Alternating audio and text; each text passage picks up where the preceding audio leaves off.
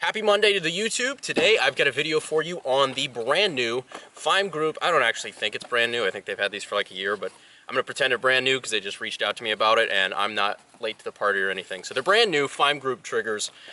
They sent me a couple of them. I think one for the standard AK, one for the Segas, and one for like long range 308 guns or something like that. At least that's what they told me. So we're going to be unboxing this. They told me it was triggers. It could be anthrax, so you might see them fucking whack me in real time. So we're all just going to find out together. All right, so let's see here. Please don't be anthrax. I got shit to do later, so just try carving this. It's amazing it got to me, by the way, considering it looks like somebody right before we filmed cartoonishly scratched off everything like a fucking cartoon character. Toddler got to my package. This is already the worst review FIME Group has ever gotten on these. Pretty sure they regret sending it, but whatever. Yeah, I like those guys, and I hope to God they at least kind of like me. Alright, so item number one. It's a FIME Group FCG, and these are 922R compliant, meaning that you won't get your dog shot if you include them in a rifle with a bunch of foreign parts. Is this a love letter? I hope it's a love letter. No. They did send me a patch, so I guess that kind of makes up for it. I was hoping for like a big, lipstick mark on the bottom, but no, guess not. Just funny because they're all dudes. So this is for the 12 gauge. We're going to put that in the Sega 12, and this is for the AK/RPK style rifles. I'm going to be totally frank and honest. I really don't know what the difference is between these. I have no idea why some is good in the Sega 12, some is good in the 308s, and one of them is good in the AK. Alright, so from my horribly undereducated and underprepared eye, I have actually spotted a couple of differences between these. If you're curious, you're on the FIME Group website, you're not really sure which one should I get or does it matter. It seems to me that the hammer profile is slightly different on all of them, so they got different little cutaways there in the front, and just different style there. And on this one, the Sega 12 one, it does seem like this is beefed up a little bit, and it is sitting lower. So I guess it is, like a tolerance thing or something. But we're going to go ahead. I'm going to drop it in the standard AK first. We're going to run that for a little bit. We got an AKG-47 over there that we're going to borrow the Fire Control Group and just throw it in. And I've got a Sega 12 that I have horribly parted out for the AK-50 project. So we've got an accidentally California compliant Sega 12 we're going to drop these in. So let's go ahead and get to shooting. Okay, so now we have the FIME Group Fire Control Group in the AKG-47. And right off the bat, it's very, just installing it, very reminiscent of the ALG AKT trigger. Not sure if that's what they're going for, but it looks kind of like a smoother, more refined version of it, which is actually a good thing because I am a huge fan of the AKT triggers. That is actually probably right now still my all-time favorite. So right off the bat, fairly smooth. No real area where it wants to hang up. So that's a point in its favor. So let's actually get to shooting it. I haven't even, I'll do it dry just to see.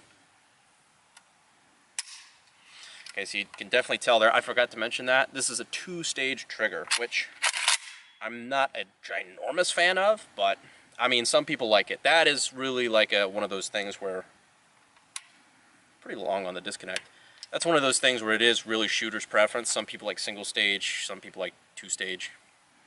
Is single-stage even a thing? Why the fuck am I the one doing this video? But yeah, some people do like two-stage triggers. I never considered myself in that camp. Like I said, I like the ALG trigger where it's just super crisp, super quick, not a lot of travel to it, and you can accidentally go full auto and scare the fuck out of everybody around you. Now, I could just do a really boring static test with this, but let's face it, I'm way too fucking ADD for that, so I'm just going to try out this trigger. Well, I got some lighter fluid down there, and let's see if it goes up. Nice. So I just fucking missed.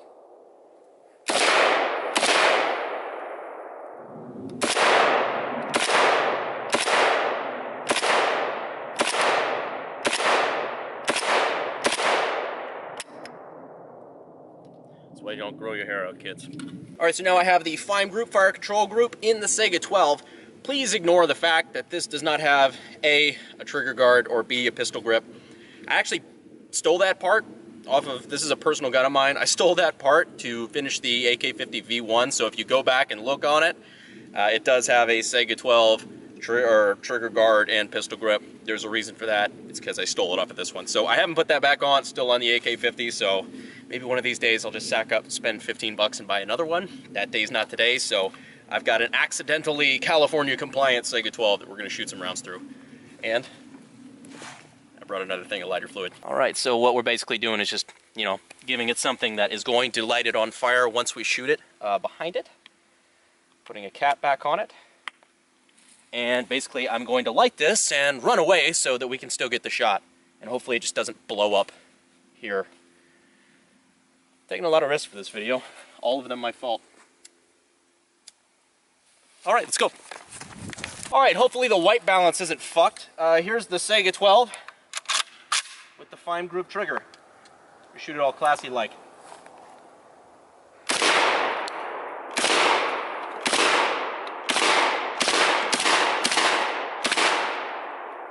God, I forgot how much this thing just kicks the absolute dog shit out of you.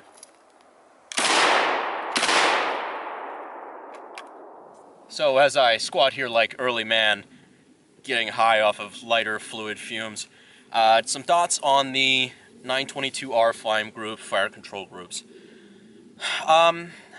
It's great if you want a two-stage trigger. I'm probably going to have to get a little bit more trigger time on it before I give really in-depth thoughts. But I will say it's not bad. I do not dislike the triggers at all. It's a two-stage, so that is kind of difficult for me to get used to because I've never really shot on a two-stage trigger before. But if that's what you're used to, a lot of AR guys like those, then that is definitely something to consider. Another thing to consider is that they are 922R compliant, meaning that you can put them on a rifle and have them count as 3 US made parts if you're worried about 922R and not having the ATF come and shoot FIDO. So that's also a plus in its favor. So, and if you're looking for anything aftermarket as far as like a Sega 12 specific or a Sega 308 or anything like those, now I can see with the hammer cuts and everything what they're talking about as far as being specifically cut for those. So that's probably the only intelligent thing I have to say about these triggers at this point. Maybe I'll do a follow-up when I get a couple hundred rounds of trigger time on them. But thank you guys so much for watching. We got a lot of stuff planned for this month particularly, and I guess I will see you guys next Monday. Thanks. All right, so I'm going to leave these on their original. Well, that might not work. I'm already fucking this up so bad. Instead of wearing a jacket, I got to look good for YouTube, of course. I'm just, sitting here and, warming myself by the flames of, I guess old grill lighter fluid, because, we're nothing if not environmentalists. You weren't recording what?